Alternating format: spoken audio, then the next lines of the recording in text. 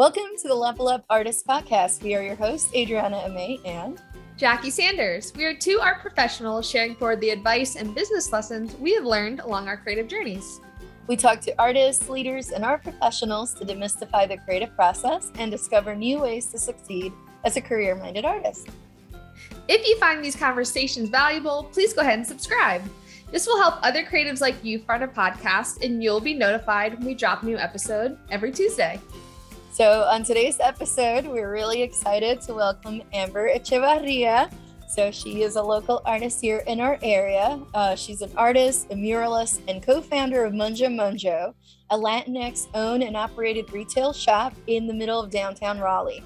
In addition to Munjo branded gear, the studio produces and stocks products from various local independent artists, creators, especially highlighting women and BIPOC artists through collaborative works, live art events, and other opportunities.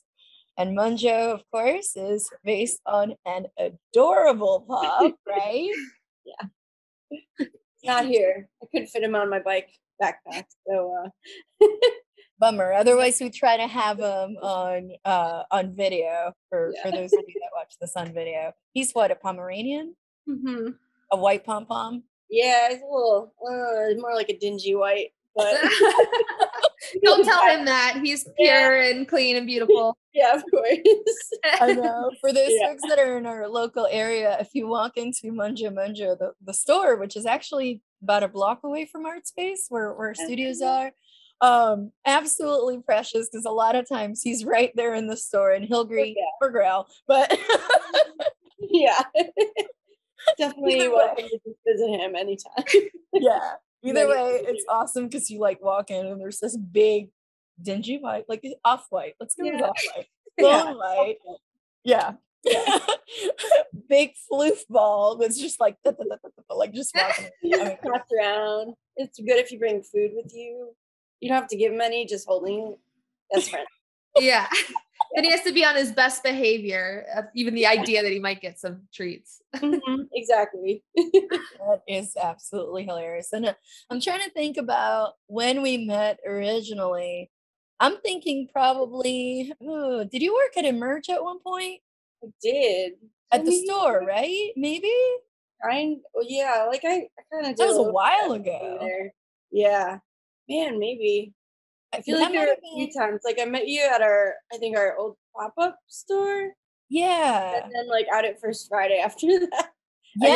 Yes. There was like a Raleigh Times First Friday pop-up event as well. We hung out for a little bit on that, a few times on the store. New ones ago. Yeah. 2019-ish, around there, because things were still happening. Yeah.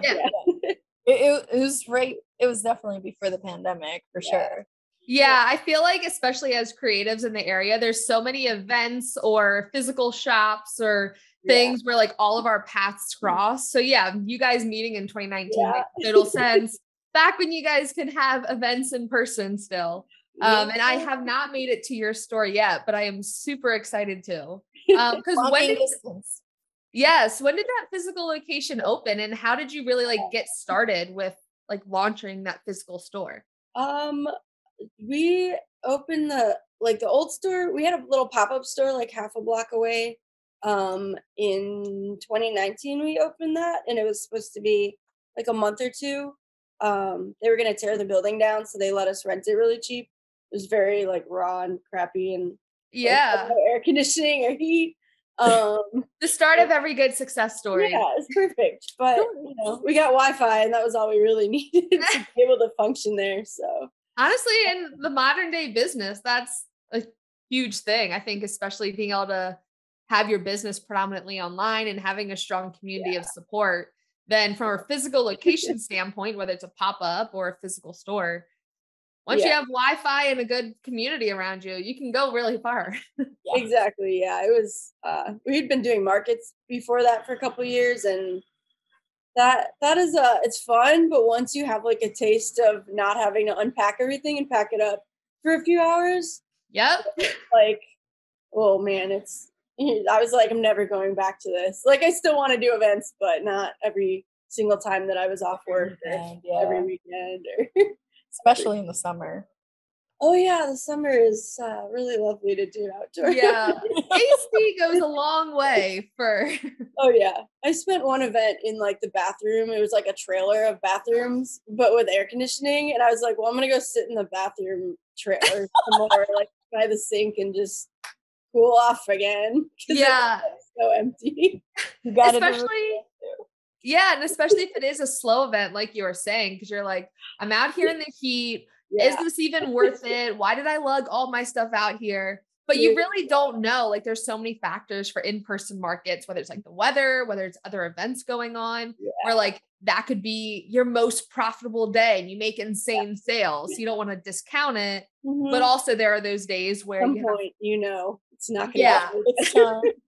you're like, I see the signs, but then there's a huge rush of people the last 30 minutes of the event. And you're like, well, exactly. That's huge. So you start in a semi-permanent not semi-permanent, but like a longer term pop-up. Yeah. How'd you transition from that to your current location? So we were in that space, and we ended up there through like 2020. And we had a lot of protests and a lot of issues downtown during that time. And so downtown was basically a boarded up, like yeah, kind of like empty. There's nothing down here going on really. There's like maybe a few coffee shops open during the day, and you better get out of here at night because it was empty. It was like a ghost town. yeah, And every time there was like talk of another protest or something, our building owners would like board up the place and not tell us.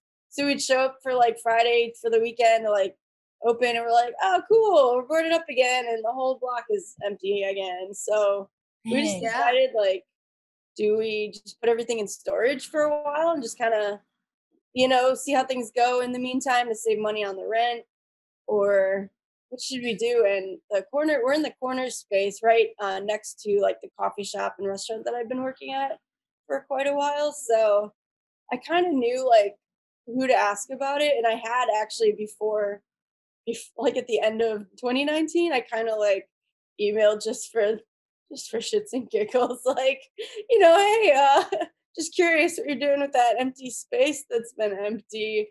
And I didn't really hear anything back. So I thought, like, that's fine. I didn't really expect to be taken seriously yeah, at the time. But around like June or July, we got an email back that was like, hey, ready to talk.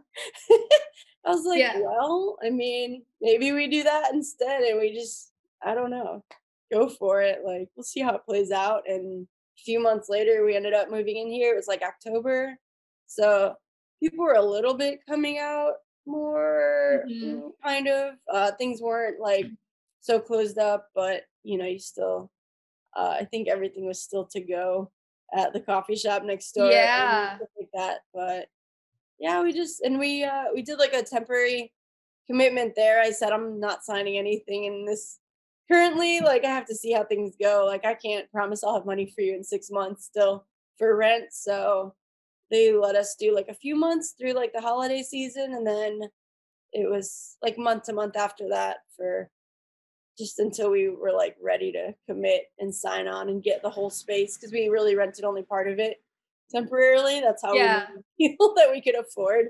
So yeah. Yeah, that's so yeah, I love that story, especially for like the beginning of a physical location, because obviously you coming in from that in-person market mindset, you knew, okay, maybe wanting something more permanent. And then after working at the coffee shop and restaurant, knowing the area very well, you understand the foot traffic of people in 2019, knowing the benefit of this corner space that's been kind of like off the market for a while, or like no one's been in there, and using your network to, you're like, I see this opportunity for like, what would happen if I could have a store there? And then taking that plunge, even if it felt like a total leap of faith, like knowing who to email, using your network and your connections that you've built to like take that leap of faith and send that email. What's the worst that could happen is they don't respond, or they say no, and then you actually know. But then even from there, like really, once they said, okay, we actually need people in here because it's the middle of 2020 and everyone was in crazy social and financial situations then, Yeah. but still proceeding with caution too. I love that you were able to really see that of, all right, let's kind of do a test run. Let's do a 3 to 6 months, not sign a 10-year lease, because you never know what's going to happen in the next month, 3 months, 6 months, especially in the fall of 2020. Yeah. So I feel like that was a really good strategic decision too, even if it felt like maybe playing it safe a little bit, but I feel like that was really the smart play that time of the world. Yeah. Yeah. And that's so bold, because it's like, it almost translates for those folks that instead of having a store, have a studio. It's very similar. It's like, will we have enough to pay our studio rent? And you're signing a contract and going, please, please, please, I hope things work out and I can sell enough of my artwork, unless you have another job or another financial situation. But if that is your job, then it's like, uh-oh, here we go. Now, obviously, I know you've worn a lot of hats, so I do want to ask you, we'll dive more into the store part of it, because obviously that's fascinating. And I personally don't know a lot of artists that also run a store. Like that's huge. But I do want to ask you about the art life part of it first. So I know you've painted murals, you've done screen printing. I've seen some of those workshops. I've seen those like pizza box collabs. You create art products. Like, you are busy. Like, you are always drinking. Where do you get inspiration from? Besides your pup, who's absolutely adorable. Right? Yeah, he's found his way onto a lot of things. But man, really just like probably a lot of music, and I ride my bike a lot, so I like to go and just listen to music and ride, and just take in the nature, hopefully, so I don't have to go on the streets too much. But yeah, just I don't know, maybe like somewhat like just the shapes and colors are like things that I'll see. Like one time I went through a tunnel and it was really like small, and a bird zooped in like with me, and I was like, yeah, this is why I ride my bike. Like, we just sort of like following each other for a minute. It sounds really weird. No, it doesn't. Just like weird stuff like that. And I just like to put on music and like sit and doodle and see what weird shapes come out of it sometimes, and kind of go from there. Yeah. So you kind of use it as like a meditative like rest for your brain. Like whatever happens, happens. Like it's not too planned out long term, but it's, I feel like that's what makes it so cohesive too. Yeah. They're all kind of linked. Yeah. And are you doing this like a traditional sketchbook or digital or a combination of the two? So I pretty much did like Sharpies for everything for the longest time, until last year I spent all my savings on an iPad. And now, because otherwise I travel and like I'd have like 2 giant Ziploc bags of Sharpies, and a big old book, and I don't like to check my luggage, so it's a struggle to pack all that shit in your stuff. So this iPad was like a game changer for being able to like go do, take it on a bike ride and go set up in a park or something for a minute. And, I'm done. Okay, close it up and go. I don't have to like gather all my stuff back up and have a heavy bag with me. Definitely. Yeah. Amber, you are preaching to the choir on this podcast, because I still sketch with Sharpies. And I just love that like bold, crisp line. Yeah. And easily for a year and a half, Adriana's like, well, so what about an iPad? What about sketching on an iPad? Because that's super prominent in her creative practice. We've talked about on other episodes. And I'm just like, I need to make the transition. I know functionally it makes so much sense.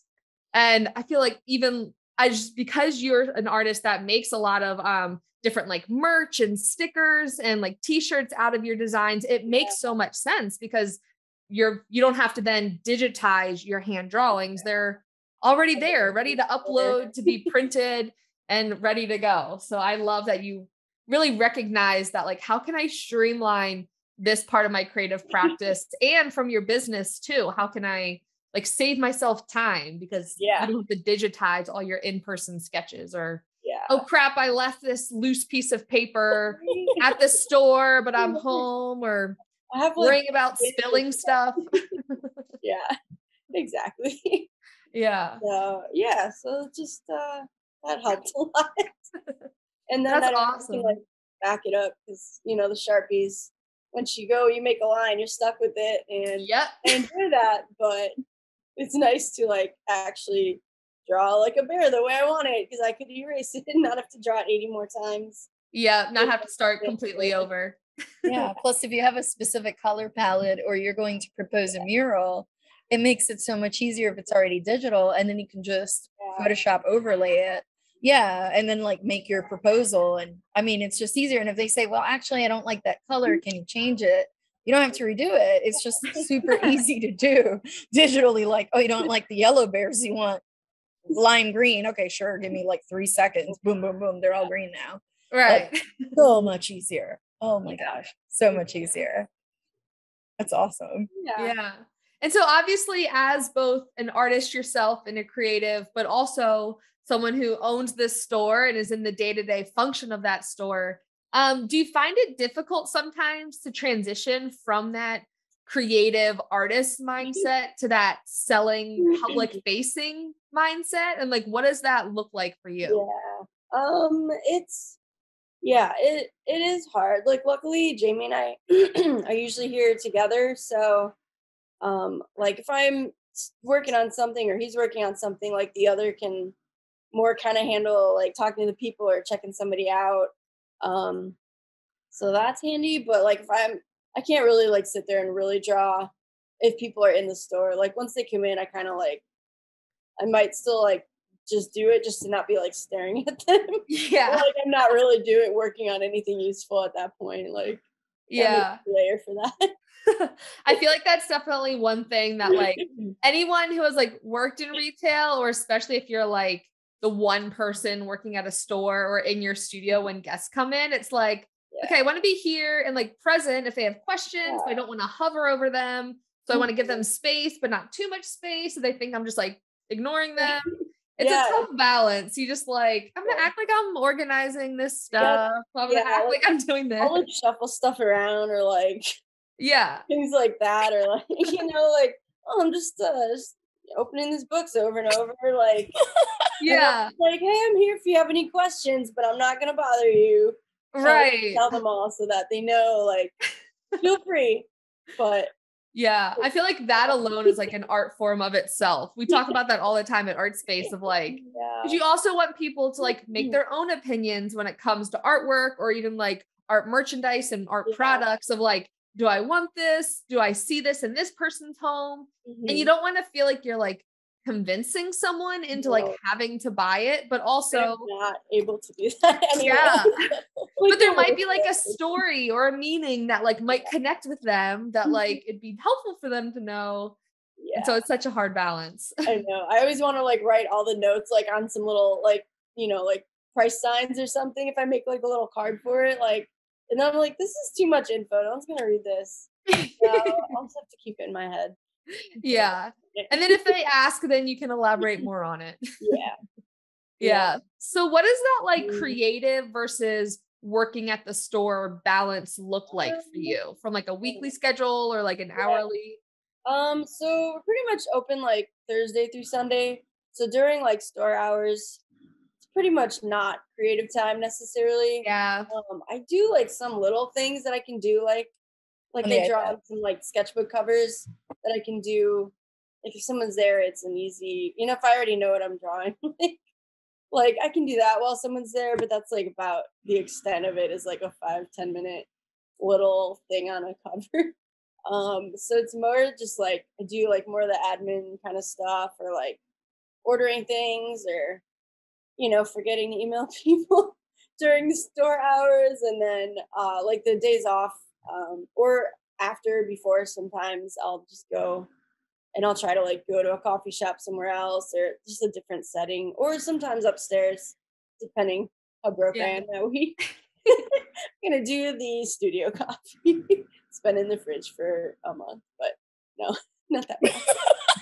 It's not that bad. I have some coffee standards. Okay. But, I was gonna say, having worked at a coffee shop, I'm sure you have pretty good coffee standards. It's true, but I still love the coffee at my grandma's house that's like been in the tin in the fridge for Who knows Yeah. how many months, maybe longer.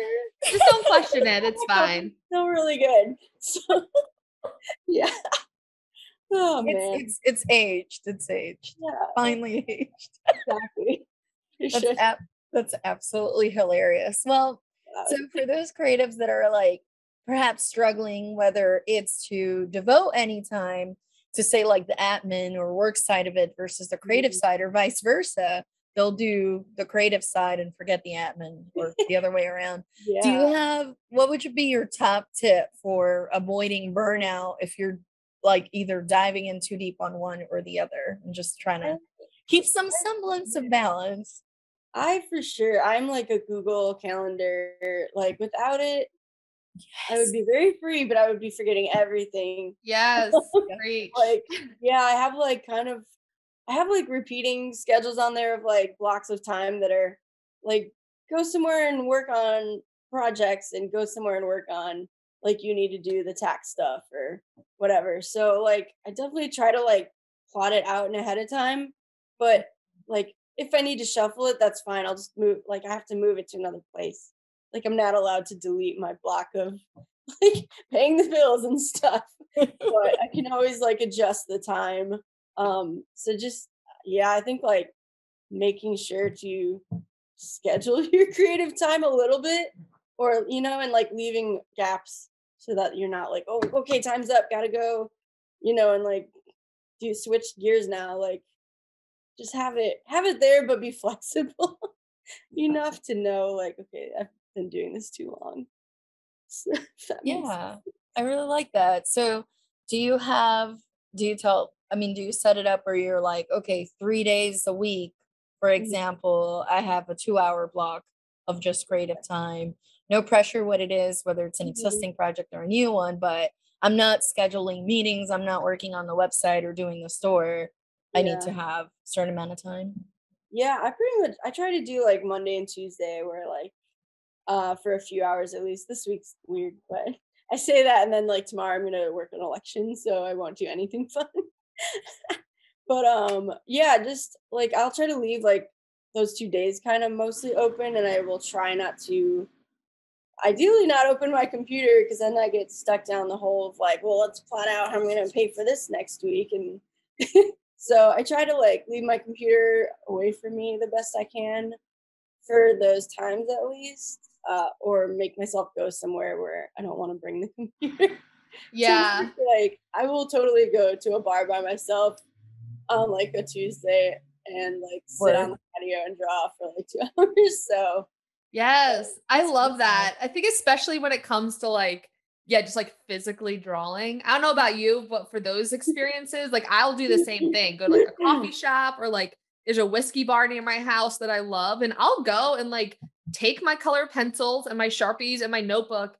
And it's so funny the like looks you get in almost the best way, because people are so intrigued. They're like, wait, what are you doing? And I'm like, I'm just drawing. And like I think especially for adults, like it's so out of the norm of a possibility of like how people can spend their time is like, oh, I'm just like being creative and drawing.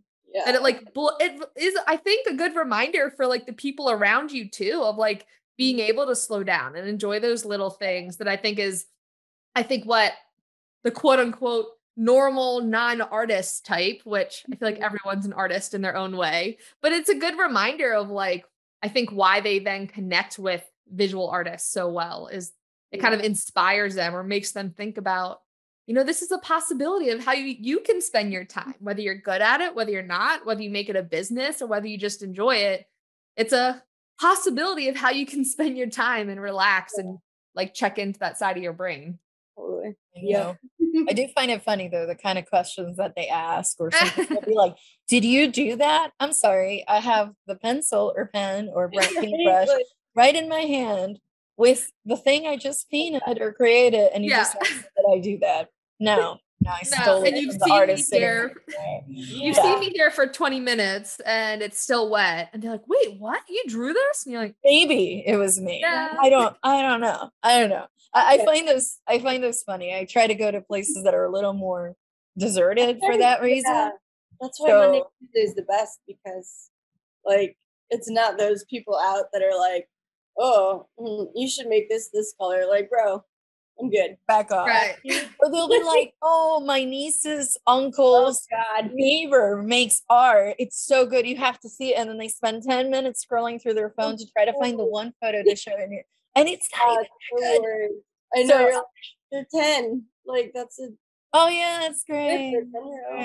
Yeah, I know. Good. Which on the bright side, I mean, we're sounding grumbly, but on the bright side, it's like good. At least I'm they happy are for making stuff. Yeah, well, like yeah, everyone should do it a little bit. Everybody should make art. But yeah, that's where I tend to go to places like I'll go to Pull-In before the train starts running and all the kids and the families start showing up. And it's deserted. There's only runners and they don't care what you're doing. They're not going to stop running to see what you're sketching. So I like them. I'm like, oh yeah, keep going and I'll exercise vicariously through you. I sketch. So this works out. Yeah.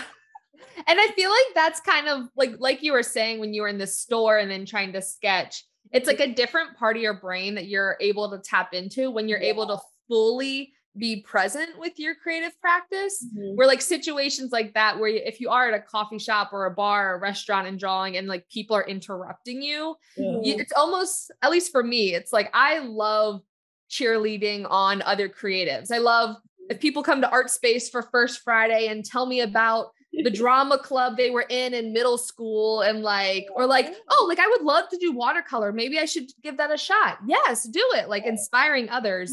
But if I'm trying to get into the zone, that is the number one most frustrating thing is any interruptions. Like Adriana will tell you, and like my studio neighbors, like if I'm really in the zone, I'm like, I have my door closed, my blinds are down, headphones in. And even if I know that someone might be getting my attention, I'm like, don't disrupt my energy. Don't disrupt my energy. Because it's going to take me 30 minutes to get it back. And like, I love you and I'll talk to you after my painting session, but like, this is for me. And so don't interrupt me. And that's a little hard to come off and do when you're sitting in public. So it's definitely a different vibe. Like don't make eye contact. Help a lot. Yeah, just focus, wear the headphones. Yeah. Like, yeah. All right. So I don't think that we've really talked about this part yet. And I do want to bring it, back to the, talking about your store. So tell me if this is the right way to describe it. So in your store, there's a very specific aesthetic that you're going for, right? I feel like there's some 80s vibes, 80s, 90s vibes, some punk, some skateboarder, like, thing going on. Even some Japanese influence. No way. All in obviously in good fun, right? But that, actually, would you add anything to that before I keep going? I think so. Maybe I think that's like a fair enough. Pretty much. We have a little bit of like graffiti style. We have one artist that does a lot of very like street art, kind of like more traditional graffiti style looking stuff that I always have to shake him down and be like, you got to bring more stuff, man. It's already sold. Like, come on. Yeah, that's a great problem to have, both for him and for you. But I feel like as a store owner, that's like a big thing of keeping inventory and obviously having artists that you highlight in your store that can keep bringing you more pieces. Yeah. And where I'm going with this is like, so you have this like very specific urban, type aesthetic. This is not coastal store selling seashells to tourists situation. You know where I'm going with this? It's a very specific, like I love it, right? I have a few like Munjo items myself.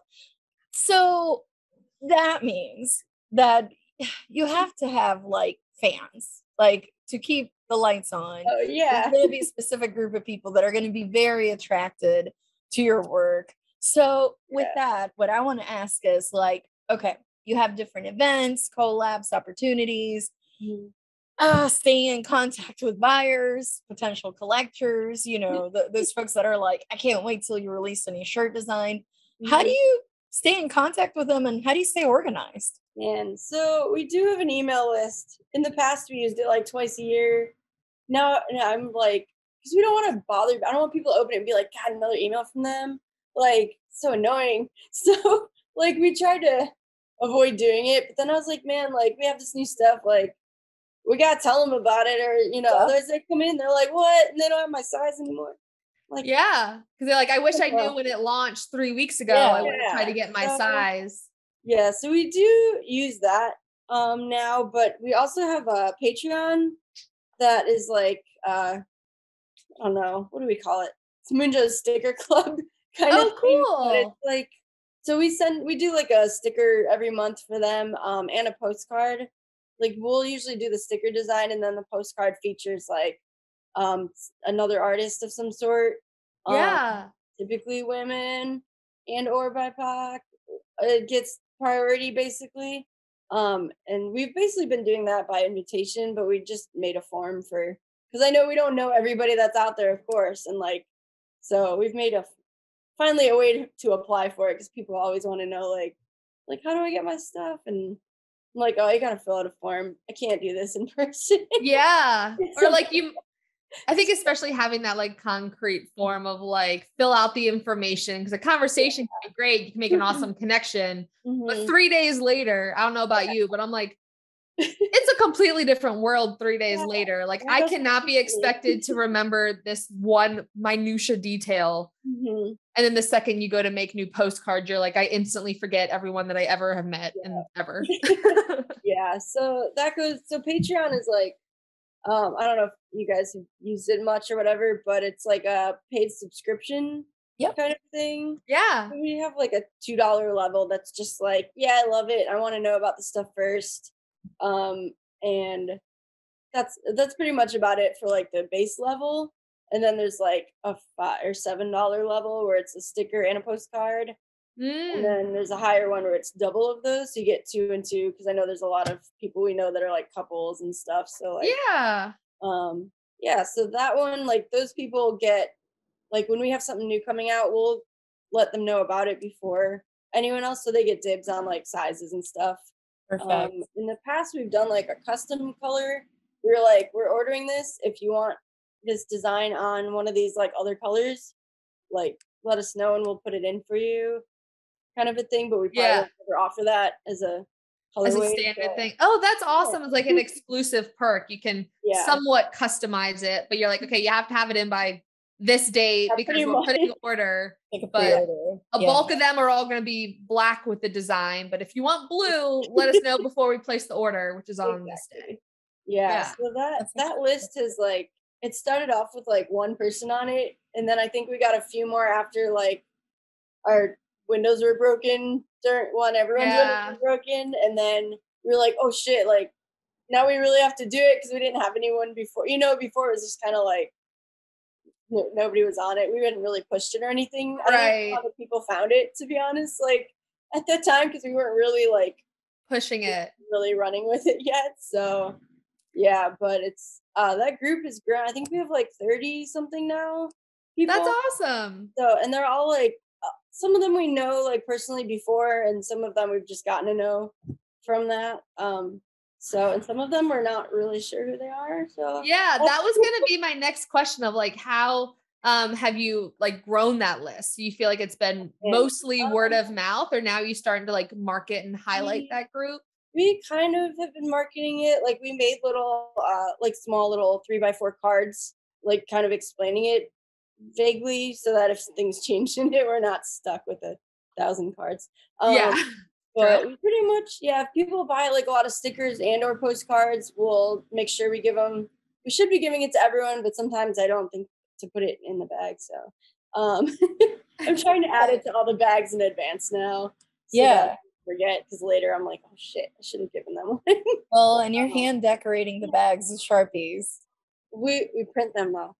We had to. I think I have one of your last Sharpie ones. I do when I run out of the printed ones. I have some in the big bags. I do it just because it's such a big thing. I can't exclusive. Yeah.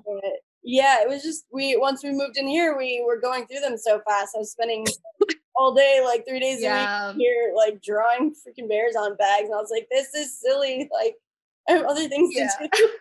So there definitely is a point where like you want to build like that personal collect. I know, I love doing it. But that personal connection to all of your guests, but it's not exactly scalable, because then your full-time job is making the bags that you give away with each individual sale. Right? But I do like do a new drawing. So every time we reorder, I'll do a different drawing. Oh, that's cool. Yeah. Awesome. Not just like the name only, So, Yeah.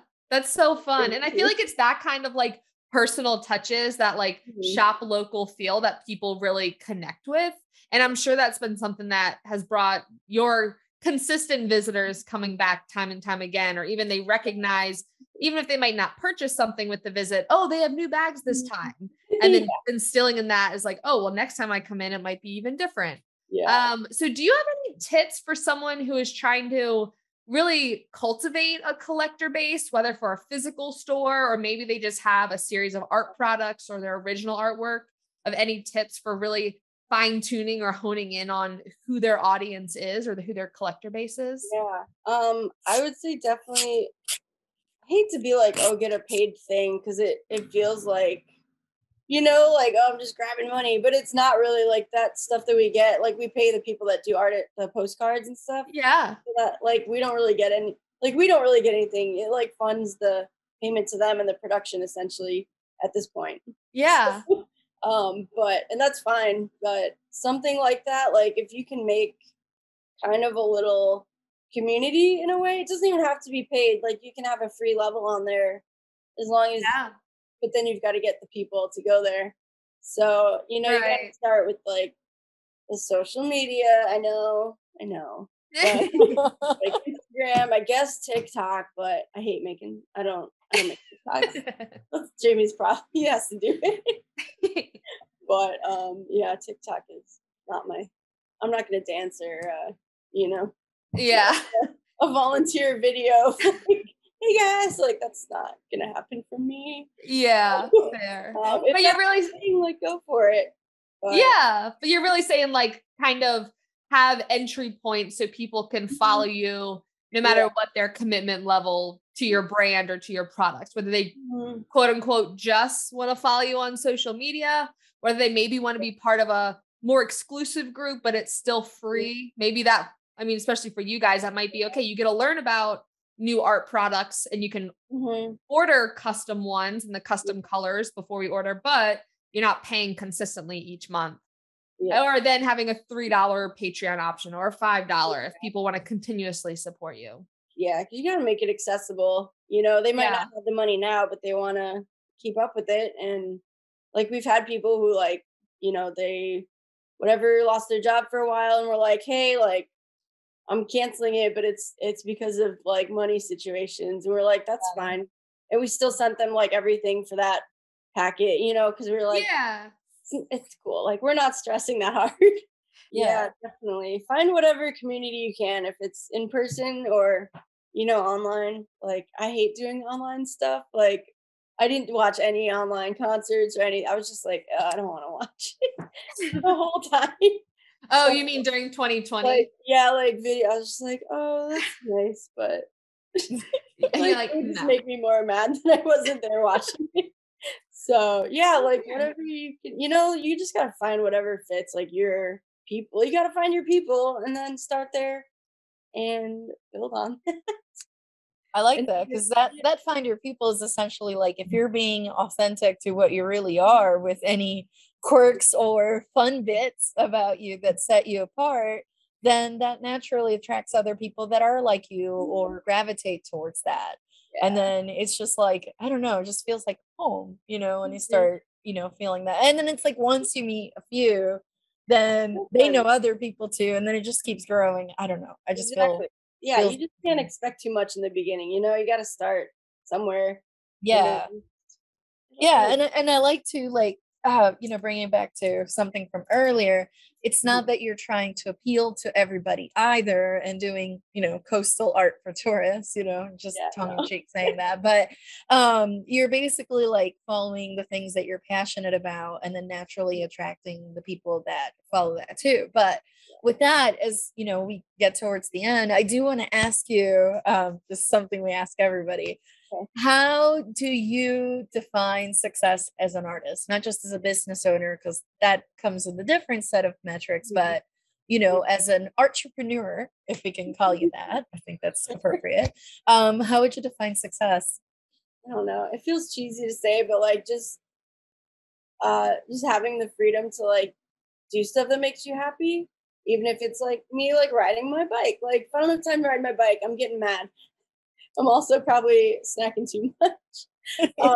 But like just being able to have like the freedom to do the stuff that you enjoy and like without the stress of like worrying about like the next sale, you know, like so if I'm at a point where like, I don't necessarily have to have like tons of money, but like just enough that I don't have to like I can pay rent, I can buy food, the kind of the basics, and then I have time to like just spend doing whatever I want basically. If that makes sense. Yeah, that makes total sense. Yeah. I mean it'd be nice to have plenty of money so I can hit the road and travel, but well, let's go to Japan next weekend, have a little extra money hanging around. I'm saving those pennies for next year.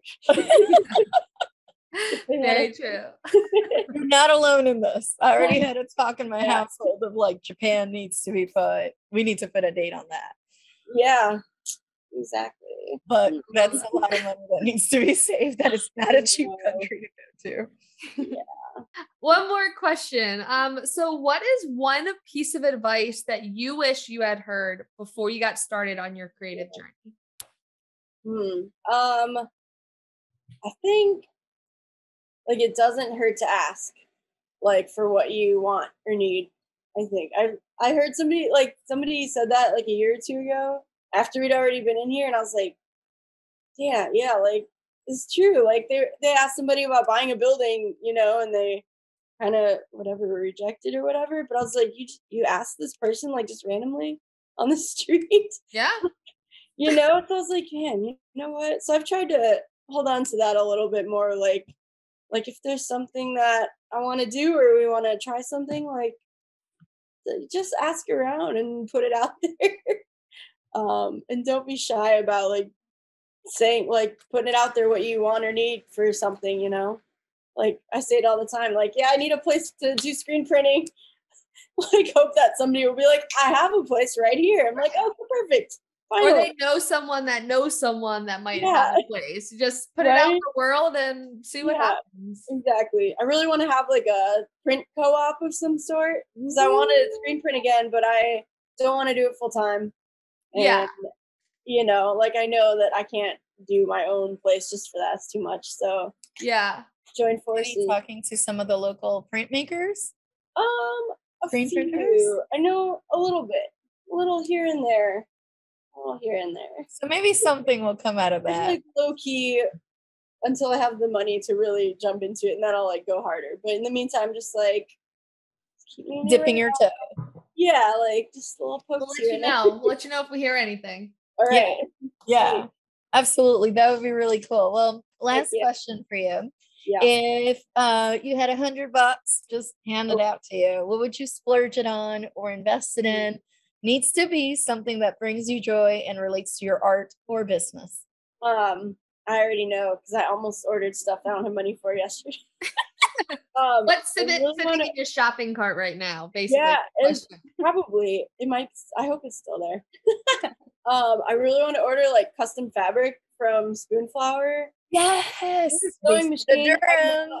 I'm not a seamstress. I've like played around with like stitching random patterns, but I think if I had some fabric that I was excited to use, I would sit down and like actually try to make something. It might just be a bandana, which is just 4 sides. Yeah. But yeah, I think if I do that, I would, because I enjoy doing it a little bit. I just haven't had the experience with it.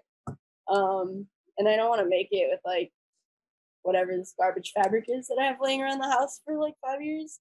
So I think if I was like, this is my art on a freaking fabric, like it would be very exciting, and then I would be in trouble. And I want to learn how to make stuff for ourselves versus just printing. So Well, and my mind goes straight to like a dog bandana with your Amber bear design. Yes. Like, and there's so many people, especially in downtown, that are walking around with their dogs. I'm just, you don't have to send me a royalty, but you're welcome. Right? I actually just figured out on Procreate how to make like repeating patterns. Yeah. So that was the last 2 days. I was like, I'm just making these crazy patterns, doodles, and they're not for anything, but maybe I'll order some fabric with that. Yeah, and Spoonflower also has some settings to help you with that if you want to mirror them or. I know, that's what I was playing with last night, and I was like, Amber, you're not going to do anything with this fabric for the next week, like too many things going. So like, I was like, but I made a repeating pattern. I want to make fabric. Well, if you need a seamstress suggestion, let me know. Yeah. I know a few people here at Art Space that do sewing, although they may not do it like that, but maybe they would be open to a collab. But I also know a seamstress. She's based out of Durham, and she's the sort that's willing to take on smaller projects. Yeah. And you just kind of tell her, like, I have this crazy idea and I don't know how to make them. She'll be like, oh, this is easy. Boom, boom, boom. What color zipper do you want? What color this do you want? And like is willing to make smaller amounts of things. It doesn't have to be large order. So need some like trial things. I need some dresses with pockets that have some kind of Munjo thing all over them instead of just a little print. So all right, I'll send you her info. All right. Yeah. I'll send it over on DM. All right, but with that, this has been amazing. Thank you so much, Amber, for joining us today. We've really enjoyed this conversation, and I'm sure our listeners and our YouTube audience does too. So thank you so much for joining us. Yay. Thanks, guys. I'll send you a video of Munjo later. Yes, please. And real quick before you hop off, we were curious, what upcoming events, projects, or opportunities are you looking forward to? And where can our listeners stay in contact with you after this episode airs? For me personally, my Instagram is hello Amber, like Amber but bear. That makes sense. Or Munjo Munjo on Instagram. It's just 2 of us, so I will be sure to see any messages. Man, I don't have any certain projects that I can. There's nothing set yet, but we're working on bringing the basement battle back. Awesome. Live art battles, so I just don't have a set date or anything yet, I can tell you. Well, people can go ahead and follow you on Instagram or sign up for your newsletter or your Patreon account, which will all be linked in the show notes so they can hear all about these upcoming events that you have going. Oh, that's perfect. And if you want to stay connected with us in between episodes, share what you have learned, you can follow us on social media. I'm at May Art across all platforms. And I'm at J Sanders Studio on all platforms. Or if you want to follow the podcast, we are at Level Up Artists on Instagram. Thank you so much for listening. We'll talk to you next week.